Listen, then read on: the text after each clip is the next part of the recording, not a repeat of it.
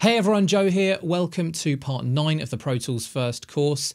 In part 8, you recorded some audio. In part 9, we're going to be editing it. I'm going to show you how to make smooth and professional edits in Pro Tools First. So here we are back in the session we recorded last time. We've got some acoustic guitar and some vocals. I'm going to go over some basics of editing in Pro Tools First. I'm going to show you the main functions, and then we're going to move on to have a look at a podcast recording where we're going to be looking at some of the more advanced editing functions. It's a really powerful editing tool, Pro Tools. So first things first, we want to cut off the beginning, just that little bit of movement there, and we want to fade out the end. So to start off, you want to make sure that you've got the multi-tool selected. It makes editing so much easier. So if you go up here and look at your tools, where you've got the magnifying glass, the pencil, and so on, you've got these three tools here. This one is a grabber. It allows you to move your clips. This one allows you to select, and this one allows you to change the lengths of clips, but you want all of them at once. It makes it so much easier rather than having to switch between the three. So if you click on this border around the top, it will select your multi-tool, so that when you're hovering over the bottom half of an audio clip, you've got the hand, so you can drag around with the mouse. The top half lets you select, and then at the end it will turn into this little bracket here so that you can change the size, the length of your clips. Now this is all non-destructive. I know some of the more basic editors, if you make a change, then make another change, you wouldn't be able to then go back and undo that. You'd have to undo all of the changes, but that's the beauty of Pro Tools First. So if you select over any piece of audio and just press the delete key, it's going to delete it, believe it or not. Alternatively, if you click on the audio track and press the B key, it will make a cut in the place, and then you can select that, you can move it somewhere else by dragging, or you can press the delete key. Now, this is a recording of a song. We've got the acoustic guitar bleeding onto that vocal track, so we don't want to be making changes independently of each other. If we make a change on this one that we don't make on that one, it's going to sound weird. And if you have something like a podcast where you've got multiple speakers, you don't want things to start getting out of time. So if we select the first clip, hold the shift key, select the other clip, you want to use the hand for this, then right click either of them, or command click on a Mac if you don't have a right click, and go down to group. This is going to join these two together. So now any edits we make on one, so if we chop that off, it's going to make on the other one too. And if you change your mind after, or if you need to go back, you can always right click and ungroup, and then they'll be moving independently again. So we've done that now. We've removed the beginning. I'm going to group these back together again for now. So right click and click group. If you make any changes you don't want to keep, you can always press Control Z or Command Z, or go into Edit and Undo. So we can undo group clips, but we'll keep those groups for now. And then if we move over to the end, just drag that over, or you can hold Shift and use the scroll wheel to move. If you hover over the end, like we did at the beginning, you can change the length of this. But if we hover over the corner there with that multi-tool selected, we're going to be getting this little square. And what that does is allow you to fade. So the volume is going to decrease over time. We don't want that little tap there, so let's bring that in. Another way you can do it is by clicking just before where you want to cut and pressing S, and that'll cut everything after it. Or A is the shortcut for cutting everything before your selector. So if we pressed A here, it would get rid of all this, but we don't want that. So we've gotten rid of that tap. Now we can drag this for a nice smooth fade out. And you can also, if you move your cursor down at the bottom half of this, you can drag to make a more steep or not so steep curve for the fade. That's quite a fast fade, but we can do a longer fade as well.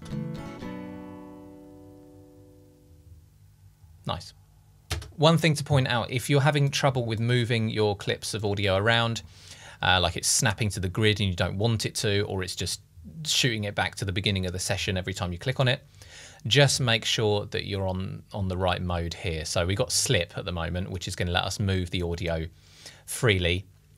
If it's on grid, it's going to snap it to the grid. As you can see, it's snapping it to those grid lines. Or if we changed the meter to minutes and seconds, it's going to be snapping it to seconds. And then the other two I'll go over shortly, but for music, you're probably going to want things to be on either slip or grid. So those are the basic editing functions. I'm now going to load up a podcast session, and we're going to have a look at some more advanced stuff that you need for repairing things, repairing vocals, fixing timing, quickly removing lots of dead air, things like that. So let's jump into that session now. So we've got our podcast loaded up. As you can see, we've got one vocal there. That's the host. We've got a second vocal there, and we've got a music intro. So this is going to require more in-depth editing than that music did. We want to be cutting out dead air, removing little clicks and pops and taps, things like that, and also just getting things into place, adding fades where needed, and so on. So before we start editing, I just want to point you to the direction of this little drop down here. This allows you to change how you're viewing the clips in your session. So at the moment it's set to waveform, so you're seeing the waveform. And for audio, that's normally what you're going to be wanting for most of the time. But we can also change it to these other options here. So if I click on volume, I can still see the waveform, but also it's showing me the fader there.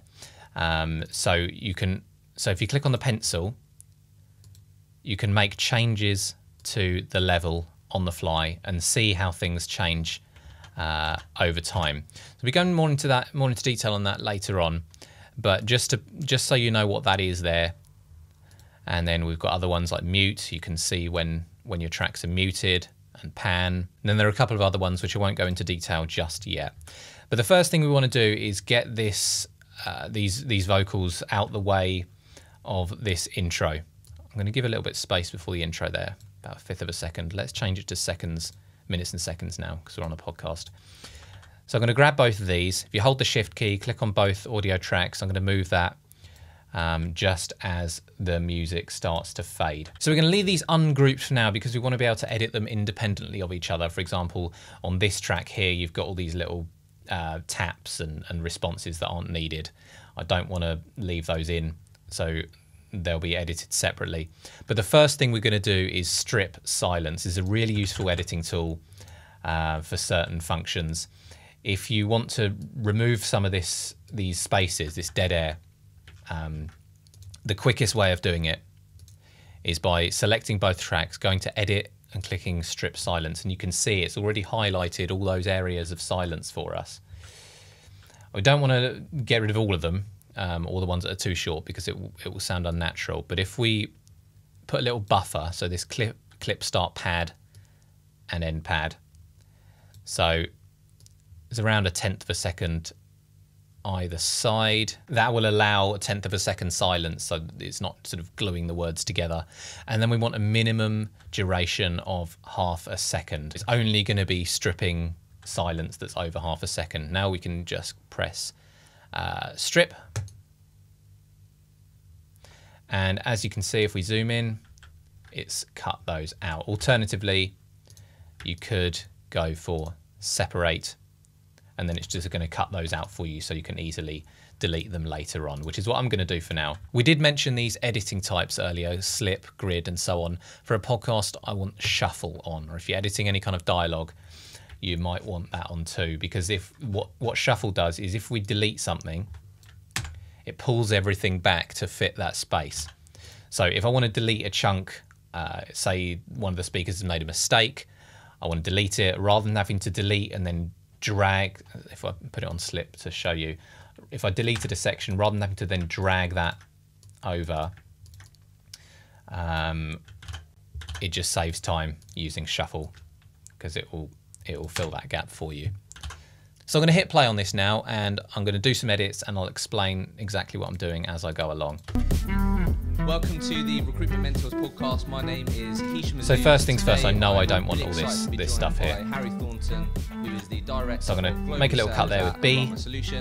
And there are two things we could do here. We could either turn it on to slip. You can press F1, F2, F3, F4 to change between these as well to save time. and then just delete that section so that we don't shift everything up.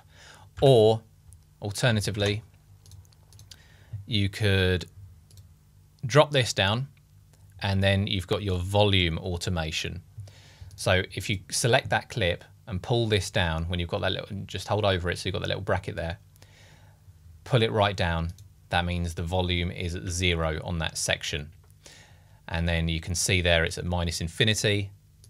So if we solo that by clicking the S, can't hear anything, but then obviously once we're out of that range, it's going to go back up to 0, and we'll be able to hear the audio. The only problem with this is that it means you can't then move the fader up and down as you see fit for the whole track, because it's now tied to this automation that you've put in. So I'm going to do it the other way for now, for demonstration purposes. You can do it however feels comfortable, and whichever's quickest for you. So let's hit play, carry on with where we are. So I'm just going to delete that for now in slip mode. Or global sales at Aroma Solutions. Harry graduated university in So this has already been faded there. Let's move on to, I mean, if I was editing this podcast for real, I'd listen to the entire thing, but I'm going to move on to some other sections so that you can see some different types of edits. Stateside as well. So Harry, welcome to the podcast. Hey Jim, thanks for having me. I don't like that little gap there. Let's delete that. It seems like a bit of a pause. I think it's more of a delay on the Zoom call. To the podcast. Hey Jim, thanks for having me. Go. I'm looking forward to it. Likewise. So same again there, and there's a bit of shuffling. We don't need that interruption there. Likewise. So if I delete all of that, then chop that, and again back to slip, and just delete that as well. Can even add a little fade just to make sure there's no clicks or pops. Forward to it. Likewise. So, £1 million question is where we like and to again, start. So I want to know. We can be making these changes while we're going through listening. What character? There's an there, a vocal crutch. We can delete those if that's something you want to delete in whatever you're editing. So we're going to highlight all of that in shuffle mode. Press delete. Now, what we've got here is a hard cut where we've cut the audio off in the middle of him speaking. Now, it's very quiet, so you probably wouldn't notice that, but particularly in louder sections, if you've got a hard cut there, it's going to make a little click or pop kind of noise. So what you can do, hover over the bottom of that line where you've made the cut, so you've got this sort of cross icon, then drag with your mouse, and it's going to make a crossfade, which is fading this clip out and this clip in. So it's going to make a really nice, smooth transition. Opinion. What characteristics and traits do you really feel like make up a... We're coming up to these pieces of dead air now as well, and like I said, it does save time when you've used that strip silence tool. What did you learn from that out of interest? Because it means that we can just highlight that and delete it without having to... What did you take from that? Without it's just like drag over right? So those are the main functions that you're going to be using to edit in Pro Tools first. I'm going to show you a couple more tips that might be useful to you in your editing. The first one, if you want to join up all these cuts that you've made, so you can export the track at the end, which we'll be talking about, but if you want to, say, apply an effect to the whole of one track and you've got it all in these little sections, you just want to glue it all back together again, but retain those edits you've made.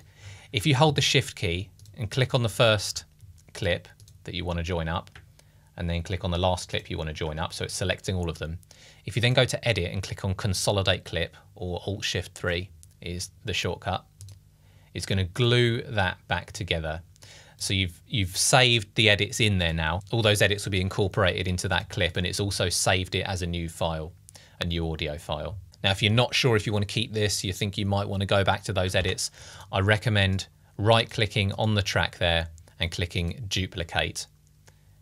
It's going to keep all that data in there. It's going to make a perfect duplication, and you can always then mute that, hide it, right click on the track and hide it, or hide and make inactive if you don't want to be hearing it, or you don't want it to be using up your system resources. You can make it inactive.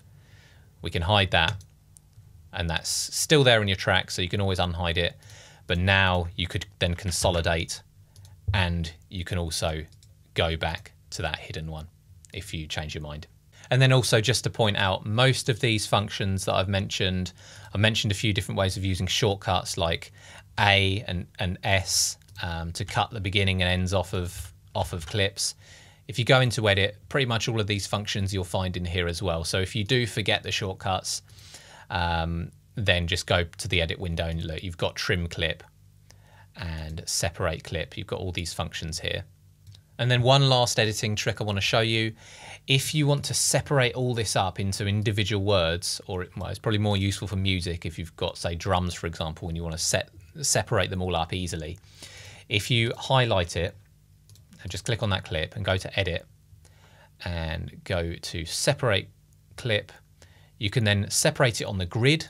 So it's going to make cuts on every single second or every beat, depending on whether you've got it set to beats and bars or minutes and seconds, or we can do it at transients, which means it's going to be making a cut for you at the beginning of each transient. And then you might want to add a few milliseconds before it so it doesn't cut off the beginning. So 10 milliseconds and click OK. And there you go. It's cut everything up. So yeah, if you wanted to fix the timing of something or move things around or save things as individual words, if you're recording a voiceover, something like that, then that could be very useful too. Now you know how to edit in Pro Tools first while keeping it sounding natural and professional. Let me know in the comment section below what you've been editing. Podcast, music, it'd be great to hear what projects you're working on. And in the next part, we're going to be going over how to use MIDI in Pro Tools first. So hit that subscribe button so you don't miss the next part. And as always, thank you so much for watching, and I'll see you in part 10.